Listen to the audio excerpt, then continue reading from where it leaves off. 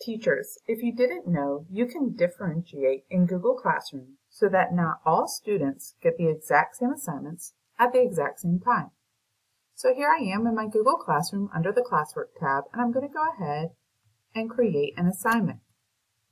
We're doing a novel study, so this assignment is going to lend itself to Chapter 2. I'm going to go ahead and find my file that I want to share.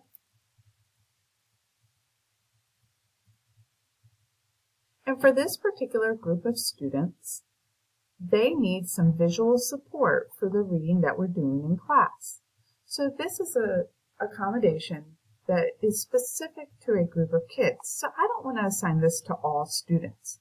So instead, I'm going to click this drop down, unclick all students, and then just give this to the students that need.